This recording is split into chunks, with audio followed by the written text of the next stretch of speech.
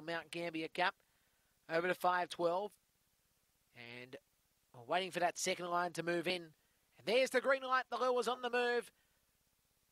Race number 5 in the third heat of the Mt-Gambier Cup. Ready, racing, and starting well there was in Silent Jacko, went straight to the lead from Hello Keen. Fagacious goes up to the outside. Oakvale, Blue, and back on the inside is Hostile Savage. They'll follow next there by Dick Grayson, Tendiki, and back in the tails to Max Bang. Down the back, and it's Silent Jacko leads, but here's Fagacious on the outside with Hostile Savage, Hello Keen, and now the run there by Oakvale Blue. Back on the inside is Dick Grayson, Tendiki. They turn here, it's Fagacious still leads. Silent Jacko on the inside, then came Hostile Savage, but it will be Fagacious who gets there. Fagacious wins. Second spot will go to Silent Jacko. In fact, Hostile Savage, then Silent Jacko.